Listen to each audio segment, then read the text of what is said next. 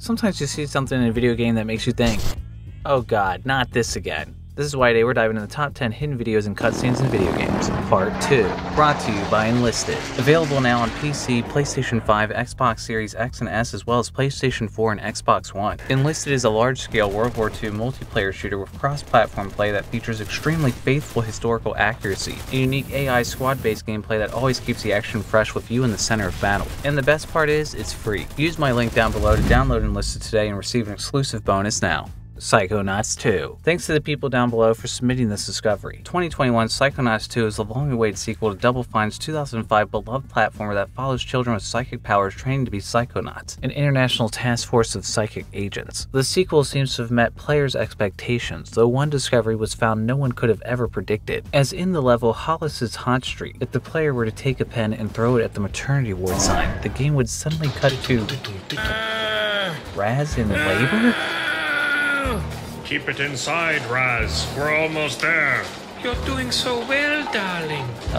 Why am I pregnant? There's no time, Raz. Lobato's consciousness is about to erupt out of your psychic uterus. The hell? What? You're doing really, really well, Raz. I don't need to hear that. Mia, I need that clown makeup. I'm almost done. Quickly, Raz. Kiss this piglet's behind. Lobato is almost defeated for good. What? Why don't I remember any of this? You want to remember this? No. That's what I thought. Push. Push. Right. The video ends with text on screen saying pregnant Raz opening is a great idea. No, it's not. The only explanation for this video that makes any sense is that it's speculated to have been animated and voiced by Adventure Time creator Pendleton Ward, as throwing the pen at the word Ward to trigger the hidden video appears to be a pun on his name, in addition to the fact that he's credited with a special thanks in the game. Honestly though, the fact that this madness came from Pendleton Ward's mind is probably the least surprising thing about any of this. Not that dream again. Far Cry 6. Thanks to SonicVulture, Fábio, Augusto, Barbosa, Unsable, Mr. Red, and Fábio at AGS13 for submitting this through the oddheader website and Discord. 2021's Far Cry 6 is the sixth main installment in Ubisoft's popular first-person shooter franchise, this time set on the fictional island of modern-day Yarrow, where the player assumes the role of guerrilla fighter Danny Rojas, who attempts to take down the dictator Anton Castillo. Along the way, players notice that in specific places around the island, in the corner of these crates that can be found all over the map, is a QR code in the corner that when scanned with a phone forwards you to a suspicious link with an MP4 video that appears to have coordinates in the file name. The video that transpires is completely insane.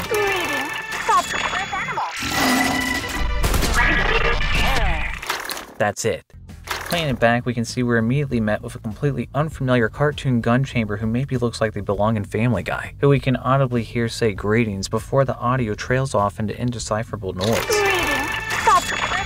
The visuals then shift to a Game of Thrones style board of a map with symbols of wildlife and a temple. The most interesting stuff happens in this next image as we see a friggin' armored tiger attacking a man. And as far as anyone seems to know, there aren't any armored tigers in this game. In the corners appear to be subliminal messages that disappear too quickly to be read without pausing. The left corner message appears to say Litter 05, and the right message appears to say Sky Temple. The thing is, unless this is referring to Elden Ring, nobody knows what the hell Sky Temple this is talking about. We're then showed the map again before it appears to be shot at and blood is weirdly sprayed across the screen. And the video ends with this little guy again. To this day, in the more than 16 months since Far Cry 6 initially came out, no one still has any idea where this Sky Temple is, what's the deal with the armored tigers, who the hell this dude's supposed to be, or what this has to do with anything. One thing's for sure, even though no one can seem to piece together any of this, it's not as though Ubisoft thought it'd go unnoticed. You can't go 5 feet without finding this QR code somewhere. It's not exactly hidden discreetly. Goat Simulator 3. Thanks to the Shadow Slayer for submitting this mystery on the oddheader Discord. Goat Simulator 3, released in November of 2022, don't let the name fool you, is actually the second, not the third installment in the popular open-world Goat Simulation series, a game that actually plays a lot like an early Tony Hawk game if you were a literal goat. The series, as you might have gathered, doesn't exactly take itself seriously, and is full of tons of random discoveries and hidden Easter eggs for players to discover. One video found toward the end of the game, however, seems to document a discovery that's abnormally odd, even by Goat Simulator standards, as in the ending sequence when the game breaks the fourth wall. On the in-game computer monitor, there's a minimized internet browser window showing a link. If we were to visit this link ourselves, we would see it leads to a YouTube video from 2011 of an old couple who believes the electronic toy skeleton is possessed. A couple yell profanities at the supposed spirit until the skeleton shakes his ass at them at turbo speed, at which point they beg for Jesus to save them. In the name of Jesus Christ, we want you out of here! I don't know what I'm more amazed by, this skeleton's twerking skills or this couple's inability to recognize what's most likely electronic malfunction. It's still a mystery why it took this couple so long to simply unplug the cord. Monsters Inc. Thanks to ThisDudePlays 8106 for submitting this discovery on the oddheader Discord. Monsters Inc. is a platformer based on the classic Pixar movie, released on Game Boy Color in advance and later on the PlayStation 2. In an unusual move, the Game Boy versions actually released before the movie came out in 2001, and the PlayStation 2 version released months later in 2002, rumored online to have been the result of a deeply troubled development. The game's reliance on movie extras appears to back this up, as there's very little game content or challenge as the game is so kid-friendly it lacks a life system, and only has one boss at the end of the game. This also seems to explain why so many seemingly unused assets were left in the date of the game, as there were cutscenes discovered for Sully that don't appear were ever meant to be found. In the first animation, we can see Sully being surrounded by the CDA before getting his fur shaved off, similar to what happens to George in the movie, which almost seems like it could have been a game over or death sequence before the game was changed to appeal to an even younger player base. The second animation, however, is a bit more unexplainable, as in this one, Sully appears to emerge frozen in carbonite like Han Solo in The Empire Strikes Back when he fails to pay his debt back to Jabba the Hutt. What? I guess this could only mean that Sully was in debt with Jabba as well. Damn, I guess Monsters University wasn't cheap. Superhot. Thanks to Doe and Ben O for submitting this discovery on the oddheader website and Discord. Superhot is a unique first-person shooter bullet time puzzle game, released in 2016 for home computers and VR. Re-released for Nintendo Switch, home consoles, and more VR devices in the year since. The game is most well known for its mechanic in which time only moves forward as the player moves, giving them time to strategize in slow motion. Unfortunately, the game doesn't give you time to process this next discovery, as if you were to look in the menus, you can find a video folder in a file called rsm.avi, which reveals this extremely unnerving video. These people are completely fine. They are just enjoying a new exciting video game. Although it takes just 10 seconds to play. This game brings endless competitive entertainment to you, your family, and your friends. All you need is a telephone and some cardboard. Play responsibly, and don't mix with drugs. Turns out, if you can believe it, this is an actual trailer for a mysterious game called Ready Set Mental, a since disappeared Android game for the now discontinued VR platform Google Cardboard. Remember that thing? Anyone? Which I guess was pretty fitting for Ready Set Mental, a game in which the only objective was apparently to shake your head and scream as much as possible in order to earn a high score. Sounds fun. The credits at the beginning of the trailer name the Superhot team, which at least partially solves the question of why they decided to include it in the game's menus, though it still leaves the most obvious question unanswered. The Unfortunately, it doesn't look like we'll ever know, as from what I've searched, Ready Set Mental looks like it's no longer available anywhere, and has been completely removed from the Play Store. Damn, guess that means I'm going to be missing out on this. Can't say I'm too disappointed.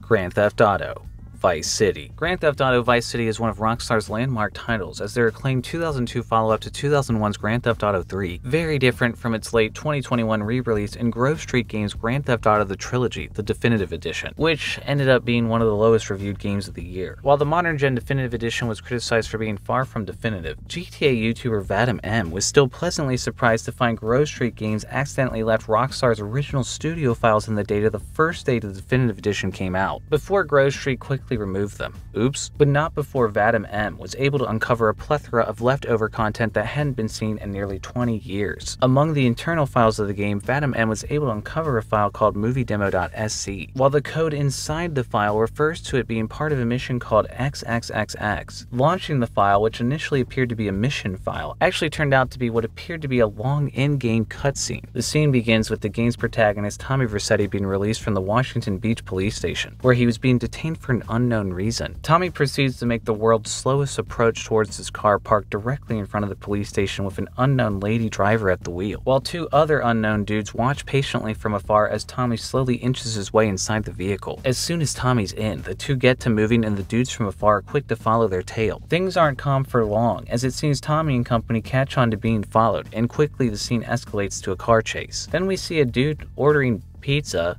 Oh, and we're back in action. Tommy bails from the vehicle with a shotgun and heads toward the Malibu Club, while the two goons follow carrying micro SMGs. Tommy heads up to the second floor and sees the club manager and shoots his ass dead. Tommy runs back down the stairs and starts firing off a rifle he obtains out of thin air and kills his two pursuers. Then he kills the bartender for seemingly no reason at all. Tommy runs back outside and into the getaway car still waiting for him outside, seemingly successfully assassinating his target without any major hiccups, except as soon as they drive they're instantly ambushed by the police. Fortunately, Tommy's got himself a skilled getaway driver and oh, watch out for that randomly placed car. Damn.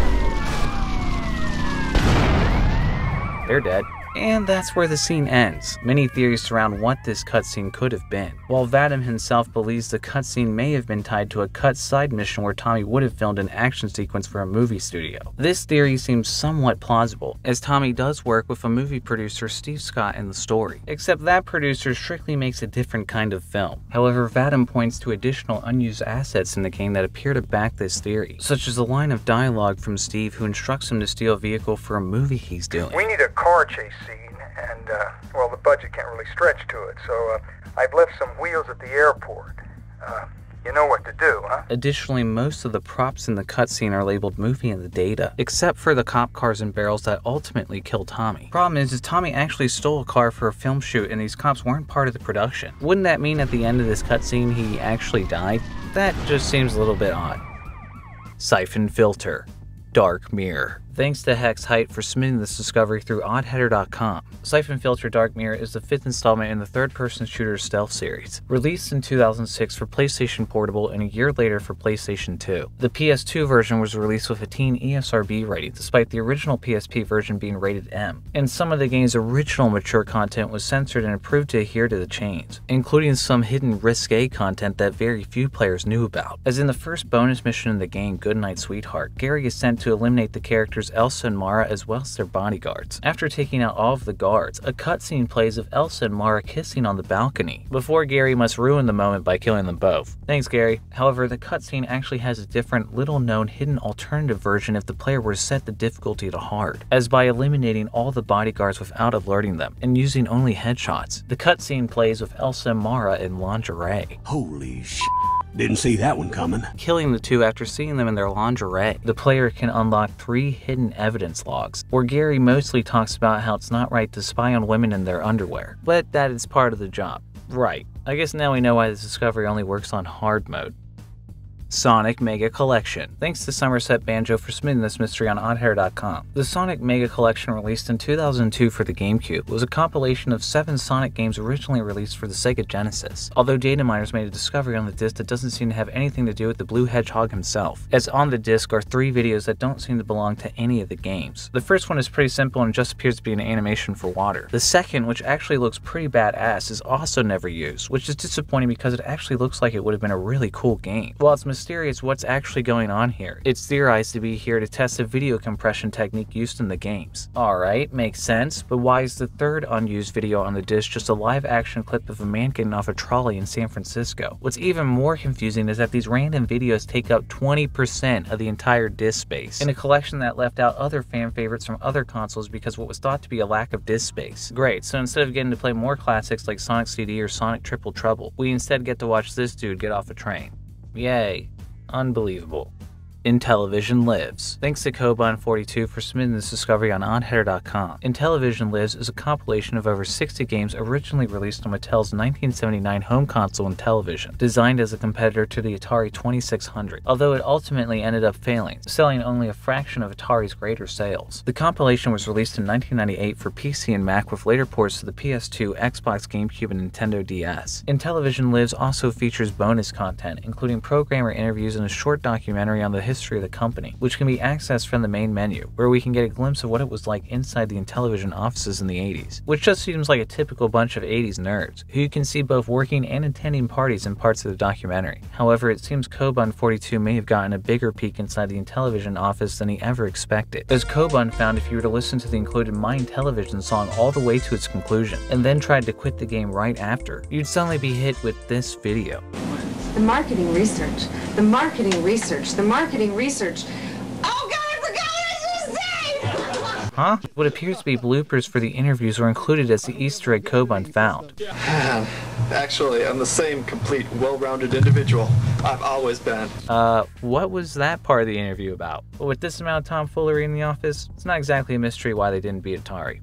Metal Gear Solid 2. Sons of Liberty. 2001's Metal Gear Solid 2 is considered the masterwork of madman game developer Hideo Kojima, in addition to being proclaimed one of the greatest games of all time, which also has been noted through the years as being weirdly predictive of many real-world events. Evidence, however, has been found in the files of the game that reveals that Metal Gear Solid 2 was going to be a bit different before release, but was possibly changed because of yet another weird similarity to another real-life event, as the scene was uncovered on the disc that never actually appeared in the game, which showcased real-life footage of the New York Stock Exchange as the characters Raiden and Ames discuss the effects of an EMP attack that would have shut down the exchange. And this is what they plan to do right over Manhattan.